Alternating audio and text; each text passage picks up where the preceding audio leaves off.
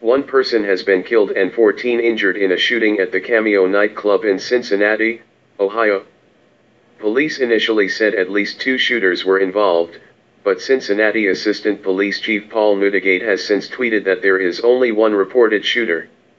There was no indication the shooting was terror-related, he said. Several people have life-threatening injuries, Mr. Neudigate told news channel WLWT-TV. We are in the middle of a very horrific situation that occurred at the nightclub with multiple victims. It's going to be a long night for our homicide units to investigate, he said.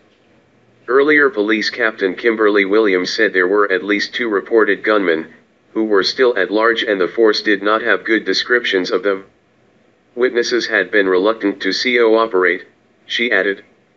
At this point it's unclear exactly what instigated the shooting, Capt. Williams told reporters. The shooting happened at about 1 o'clock, 5 o'clock GMT, while hundreds of people were in the venue. There was chaos in the aftermath, Capt. Williams said.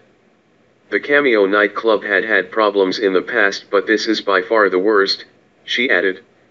The shooting comes less than a year after gunman Omar Mateen opened fire at a gay nightclub in Orlando, Florida.